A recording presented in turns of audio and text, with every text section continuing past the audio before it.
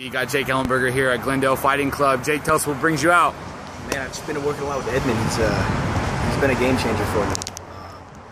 Good energy, good people. You know, I met him with Ronald down at the Gracie Academy, and we just became good friends. We had a connection. You know. Tell me what you appreciate most about his style of coaching.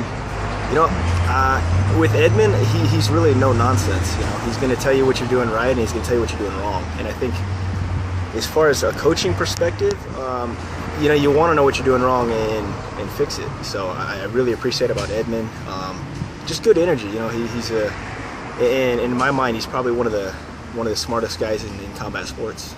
I feel like it was unjust that he didn't get nominated for Coach of the Year now that you've worked for it with him. Oh yeah, absolutely. I don't even.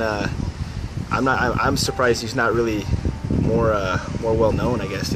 But you know, he's got world champion boxers, he's got world champion MMA, so it's a phenomenal guy. But the best thing too is he's not just one of those coaches who's like, it's not about him. He likes to help people, and he wants to. And if he likes you, you know, he wants to help you get better. So yeah, I appreciate that about him. Now, as nice as a guy as he is, it doesn't surprise you that he's such a killer in the ring, right? Not at all. Not at all. He flips a switch even when he's training guys. He has a little switch. You can tell he gets into it. He's passionate about it. Speaking of switch, we've had a switch in opponents for you. Safadine's out. Lawler's the new opponent. Give your thoughts on the matchup and how excited you are for it. You know, I'm stoked. It's another it's a top guy. You know what I mean? I'm not really wasting any time, and it's still a southpaw, similar guy, a little different. I think a lot of people kind of give Robbie a little too much respect, but you know, in this sport you can't fight like that. You know what I mean? So it's a great matchup, a great fight.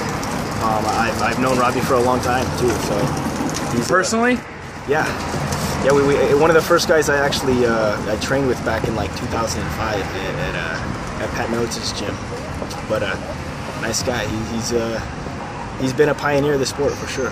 What's it like for you fighting a guy that you somewhat know? You know, there's mutual respect there. You know, at the end of the day, it's business. We got to fight. So he's going to view it the same way. He's going to try to knock me out. I'm going to try to knock him out. So. What'd you think what'd you think about his fight against Johnny Hendricks? You know, it was kind of in a way, it was kind of disappointing. You know, they were both. They both weren't like on their A game, it looked like, but it was, you know, it was an exciting back and forth fight. I think he could have won the fight. He kind of gave it to him in the fifth a little bit, but Johnny had an off night, and he still was able to come away with the title. But it was yeah, I learned a lot from him in that fight. Did you have it 2 rounds apiece going into the fifth? I did. It was close enough where it was probably 2-2 in the fifth. Yeah, and Dana had the same way.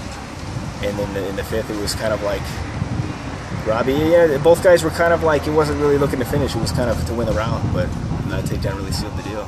Well, you had the best seat in the house that night, right next to Dana. Did you see anything that live that maybe you didn't see on TV? Did you have a chance to go back and watch the fight on TV? I did. You know, when you're cage side, it's not always the best seat. You know, I had to go back and watch it on TV, but they were standing.